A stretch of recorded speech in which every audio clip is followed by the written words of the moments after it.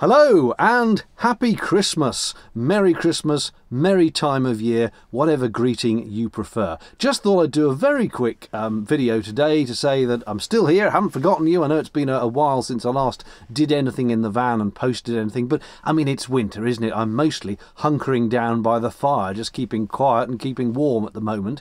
Looking forward to 2022, I really do hope to get away in the van a lot more. I plan to use the van a lot more in 2021, and I guess to a degree I did, but still not quite as much as I wanted to. I went to the Stratford show and things like that. But in 2022, I've got definite plans. I want to actually be organised this year. There's a crazy notion. And put things in the diary and actually mark out, go away this weekend and find stuff to go away. Not every weekend, obviously, but hopefully a few more van trips. I think I should set a goal of doing at least one van trip a month and making a video out of it.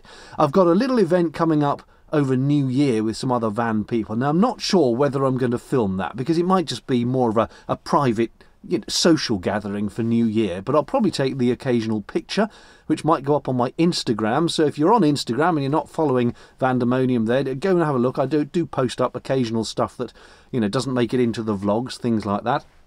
And the other thing I might do this coming year, I've got vague notions of some upgrades or improvements. I went a little bit mad about a month ago and bought a portable induction cooktop because I had this crazy notion of taking out the gas entirely. So the propane heater, the cooktop, putting a much bigger lithium battery in with a bigger inverter, going induction cooktop. Anyway, madness really, having thought it over. I mean, it's a possibility. I know there are van people who've done that. I'd have to put in a charger coming off the alternator, which I don't currently have as well because the induction cooktops take a lot of power.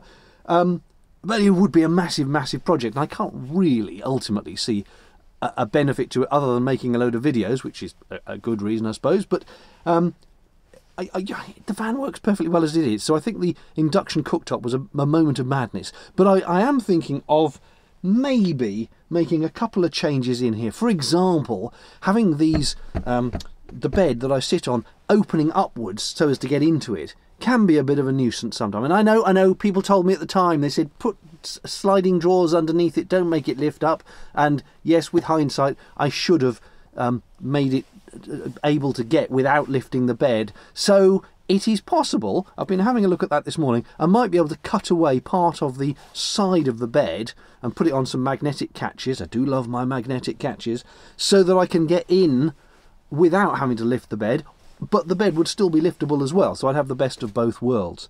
What else was I thinking of doing? Idly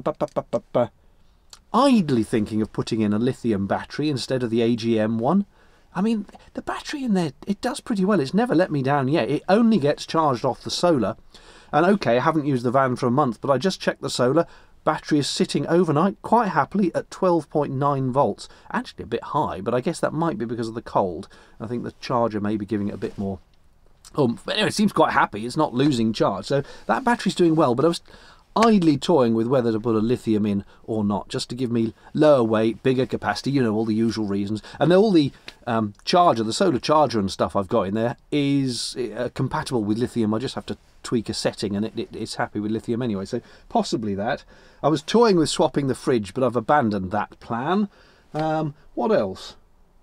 Oh, I can't remember. Anyway, things. There might be little upgrades here and there. I need to finally get round to putting a screen in so that I can watch my little mini projector, and the screen needs to go somewhere around here. I haven't yet found a nice screen that's not ridiculously expensive that I can fit across here, or a way to hang it properly yet. But anyway, plans. I'm rabbiting on, I know. So many suggestions, so many things to do, so many journeys to have, and I hope you will continue to watch and join me on those journeys in 2022. Whatever you are up to right now and for the rest of the next year, I hope it's a good one for you. I hope it's not awful like the last couple of years have been, a bit hit and miss to say the least. So again, happy this time of year. Thank you very much for watching. I hope you'll continue to do so, and see you soon. Cheers now. Bye-bye.